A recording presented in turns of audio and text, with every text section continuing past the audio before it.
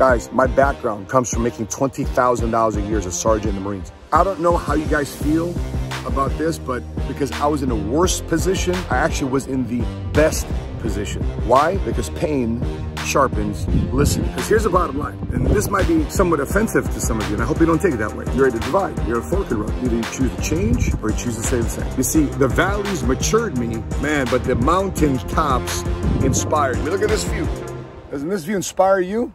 So you've probably heard me say plenty of times that I'm so thankful and grateful for the gift of entrepreneurship, getting involved in the insurance industry, for being able to obtain some form of wealth and financial freedom, right?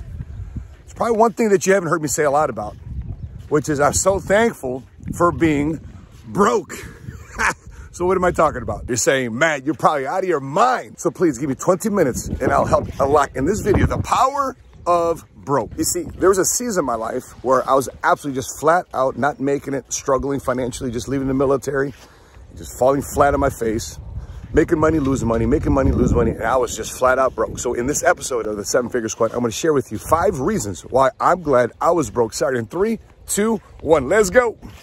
Never short stopping, now I'm winning like I'm Jeter. Steady through the rigor, yeah, I'm getting bigger. Been fighting in them trenches, now I'm making 7 figures like. So what's cracking, everybody? My name's my guy, Matt Sapaula here, hailing to you from Aruba. We're camping out here at the Ritz-Carlton. There's an interesting cave back there, but listen, I'm excited about this episode because it's a subject that I think a lot of people don't like to talk about. A lot of people like to talk about their success, but they don't like to talk about their times of brokenness.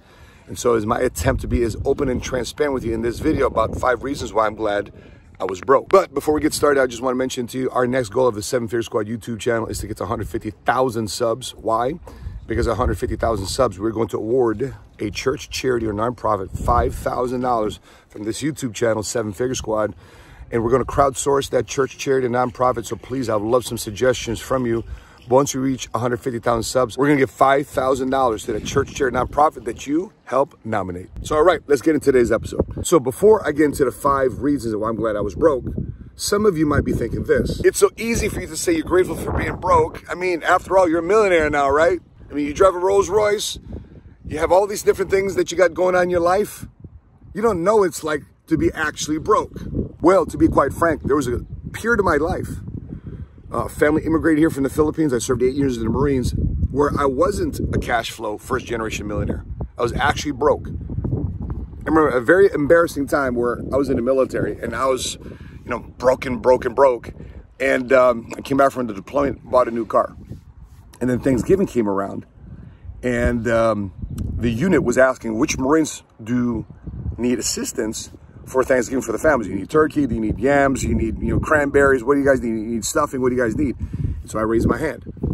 And so my unit first sergeant came by my house, which I was staying at base housing at Marine Corps Air Station El Toro. I was stationed in Southern California at this time. And there's a brand new car sitting in my driveway. And so he pulls me to the side, Master Sergeant Johns, he pulls me to the side and says, Sapaula, I need you to come outside real quick. Come outside to your driveway. I said, what is that, Master Sergeant? I said, what's this? I said, it's my brand new car, Master Sergeant. We just came back from the deployment. All the Marines got brand new cars. I figured I need to buy a brand new car too as well. So listen, you have a brand new car and you're paying $350 a month for this car payment, and you ask for free food that could have gone to some other Marine that was very, very well in need. You have a brand new car, you're paying $350 for this car, and you need help with your groceries for Thanksgiving. What's wrong with you, Marine? At that point, I was like, I never thought about it that way. So a large part about making money, about becoming a person that wants to be setting out to be financially free, financially independent, is knowing what you don't know. At that point, I realized that I was financially illiterate. Basically, I was financially stupid, and I asked myself these questions. Where are my priorities? And who's helping me understand my financial priorities? At that time, I was just divorced. I was a single dad of 3 kids. And my life was just spiraling out of control. But why? I don't know how you guys feel about this, but because I was in the worst position, I actually was in the best position. Why? Because pain sharpens listening. So what are the 5 reasons? Number 1, I'm glad I was broke because it forced me to be creative. There's an old saying there that says necessity is the mother of invention. I needed to recreate myself. I took the time to assess my life. I took a look at my bank accounts. As much as I didn't want to look at my bank statements, I took a look at my credit card statements. Took a look at my income. I took a look at all the ways I was spending money and making money. I wrote it down. I listed down fancy words such as assets and liabilities and cash flow and all that stuff. I wrote it down. I had to visually see it. And then when I realized that I was not happy where I was at, nor happy where I was going to be a year from now, 3 years from now, 5 years from now from this financial trajectory, I needed to educate myself. And I realized that, yes, I'm not re-enlisting back into the military because I knew next year I get promoted, for example, to staff sergeant. It's called it's an E6 on a military pay grade. And it's only an incremental pay increase. It was a small change forward. It was not going to help me become financially free. So at that point, I'm open. At that point, I'm seeking options. At this point, I knew I needed to find a new career. As much as I loved serving the Marines, as much as I loved being in uniform, as much as I loved and still love this country, I know I needed to find ways because I love my family more. I love my children more. I want to create options for my kids more. I want to be there for my children physically, time-wise, more. Big part of the reason why? Because I didn't have those things growing up. And I wanted my children to be blessed this time around because I had a choice to say something about it. Which leads me into number 2. It forced me to change. Being broke forced me to change. So basically, the way I processed it is what I was thinking, my education, my existing know-how got me here, but it's not gonna get me there. So I need to recreate myself. Because here's the bottom line, in my opinion, and this might be somewhat offensive to some of you, and I hope you don't take it that way. I hope this is a way for you to instigate change, for me to help you instigate change, is that you can't be the same person mentally and thought process wise and maturity wise, at least from a career and business and financial standpoint, than you were a year ago, 3 years ago, 5 years ago. Because here's the thing, how many times have you heard somebody say at your job and ask you, how you doing? And you respond by saying, same old, another day, another dollar. Or some of you guys even say, I'm living the dream, baby. I'm living the American dream. No, you're not. You're lying to yourself. And you keep lying to yourself, your subconscious mind hears it, picks it up, and actually thinks it's real that you're living the American dream. And actually, you're not. Your bank account doesn't say that. Your family doesn't say that. Your children doesn't say that. So you're at a divide. You're at a fork in the road. Either you choose to change or you choose to stay the same. Your choice. And instead of looking for change externally, it lead me to number 3. Forced me to change internally. It forced me to change myself, to be more specific. It forced me to change my beliefs, forced me to change my current education, forced me to change the current way I manage finances, made my finances, made my income. It made me force the way I chose friends and associations and business partners. It forced me in a way to be careful who I ask questions from, because I got to ask myself, are they living the life that I want to live? Are they setting an example for everyone around them to say, hey, this person inspires me to change because they're not just a talker of the word, but they're a doer of the word, and they're leading by personal example. Those are the people I knew I needed to follow. And it forced me to continue to ask tougher and tougher questions. It forced me to ask more questions that I didn't know to ask until I educated myself, until I experienced some level of activity and experience to say, okay, I learned to this level and I learned to this level. Let me figure out what I know and what I don't know. You know, oftentimes I can tell a lot about somebody when I run across them for the very first time by the quality of the questions and the depth of the questions they ask me, because they're asking themselves the quality questions, the deeper questions for themselves. 4th reason is contrast. Yes, contrast. You see, the valleys matured me, man, but the mountain tops inspired me. I mean, look at this view. Doesn't this view inspire you? It's kind of like some people say the Corona life. I mean, just being able to hang out on a white sandy beach here, does that inspire you to be able to do that one day? Listen, when I was in the Marine Corps, we were fighting on beaches all the time. We were training beaches, we're running on boots on beaches, not with freaking, flip-flops. But what I'm saying is contrast allowed me to have a greater appreciation from what I'm receiving and gaining and improving each day, to appreciate and value, because now being broke gave me a baseline. Being able to be broke allowed me to taste the small steps and small wins of victory, and those small victories were so much sweeter when I tasted it. And it made me want more. It made me want to excel more. It made me want to improve better, to improve myself mentally, obviously financially. Now it forced me to improve spiritually even. So many areas of my life I know I needed to improve if I kept asking myself those questions, because I never, ever, ever wanted to feel broke ever again. And number 5, it forced me to be in a position to always think about cash flow. That I wanted to protect my cash flow. I never wanted to be in a position where somebody can boop, turn off a switch and I'm no longer cash flowing, because all the dreams and goals and hopes and plans I had planned for myself and positioned for me to accomplish in the future, they're cut off instantly the moment cash flow stops. And when I was in position broke, I knew right then and there that he or she that controls your income is in control of your life and the decisions you make in your life and the quality of life that you are living.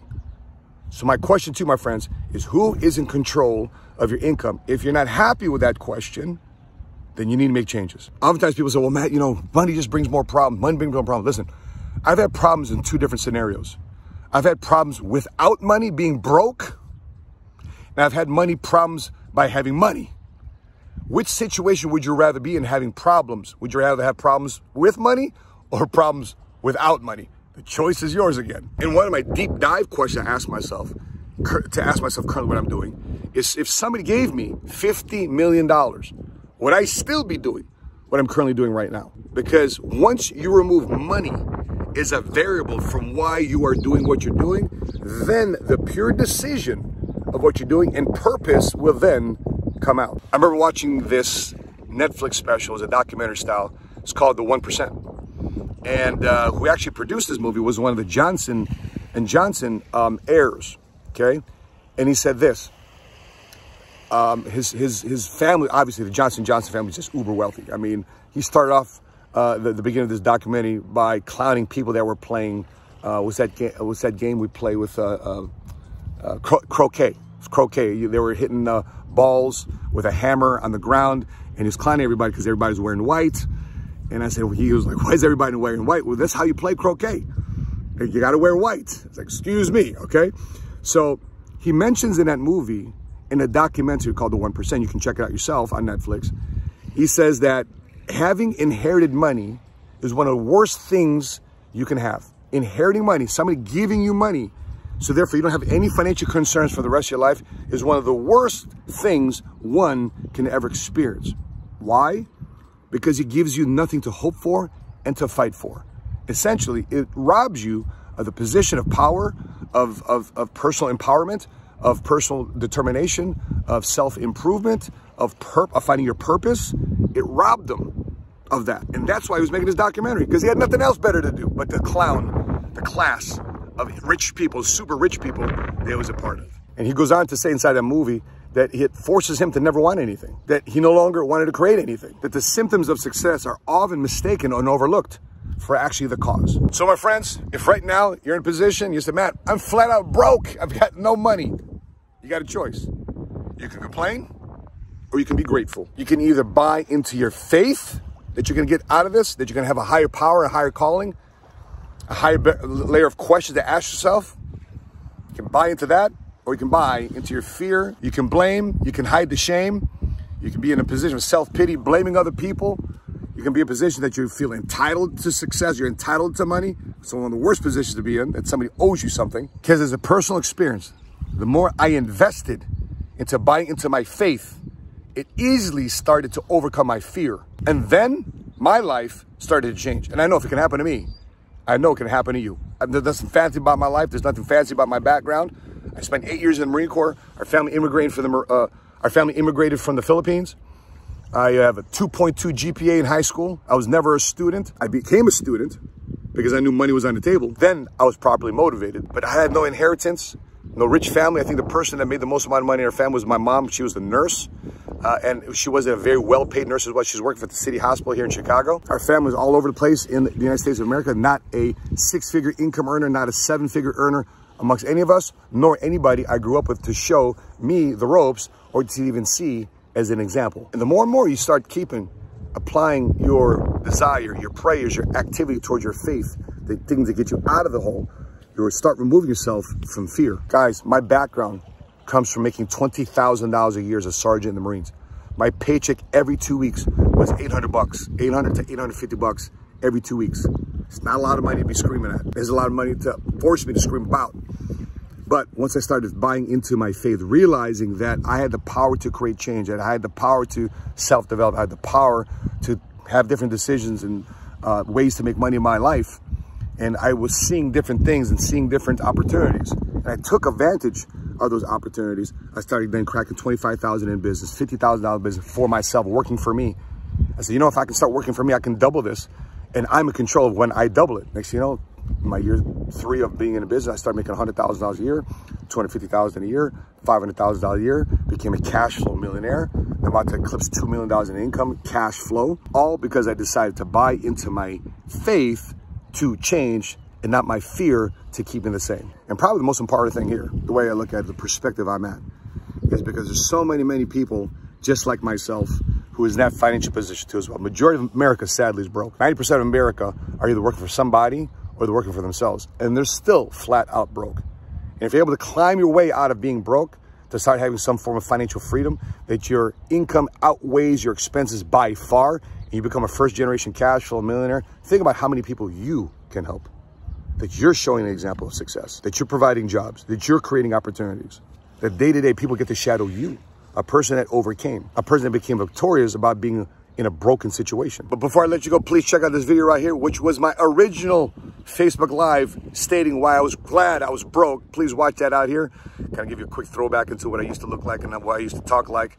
It's amazing what happens when you start changing and evolving. The second video right here I want you to check out is why millionaires never miss this life-changing opportunity. As I wrap up, guys, I remind you, if you haven't done so already, please subscribe to our YouTube channel, because our journey is to get to 150,000 subs, because we're going to award a church, charity, or nonprofit that you and I crowdsource together and nominate and give them $5,000 once we reach 150,000 subs. So please help me in that endeavor. And if you're watching this on Facebook, make sure you click like and follow our business page too at Money Smart Guy. With it being said, guys, if you haven't done so already, please drop me your thoughts, your comments, your follow-ups, your feedback.